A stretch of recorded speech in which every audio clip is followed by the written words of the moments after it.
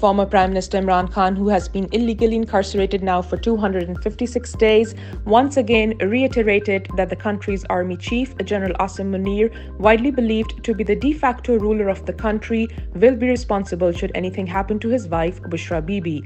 Imran Khan said, and quote, "I will hound Asim Munir until I'm alive should anything happen to my wife," unquote.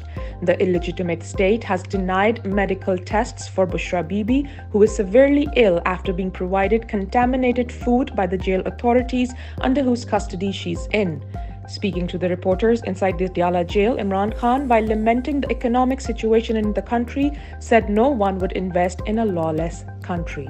Former Prime Minister Imran Khan's cipher case was once again adjourned as the state prosecution struggled to prove any wrongdoing by Imran Khan and former Foreign Minister Shah Mahmood Qureshi.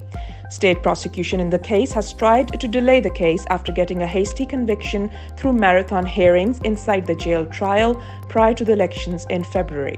Additionally, the government will initiate an inquiry against a judge who granted bail to Imran Khan in a frivolous, politically motivated case. Pakistan's intelligence agencies have previously hounded and harassed High Court judges in a bid to intimidate them into giving judgments against Imran Khan. Pakistan's illegal government, formed through forged election commission documents, has yet again raised petrol prices, further burdening millions.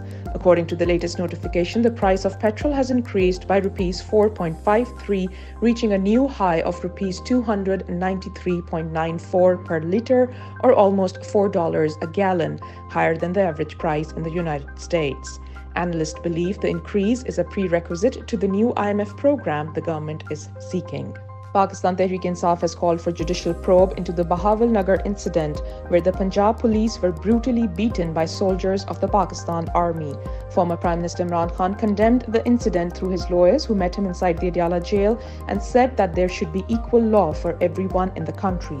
Secretary General of PTI Imran Khan called for a judicial inquiry into the incident while stating that the Punjab police were weaponized by this regime, conducting warrantless illegal raids and terrorizing members of PTI. A new mass grave has been discovered at Al-Shifa hospital, where a 2-week siege by the Israeli army has turned the facility into a graveyard and put what was once Gaza's largest medical complex out of service.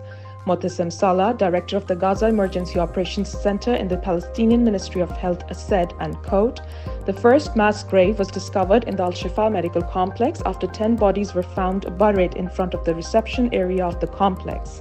Some of the bodies found were decomposed, while some were only body parts with parts belonging to women," unquote.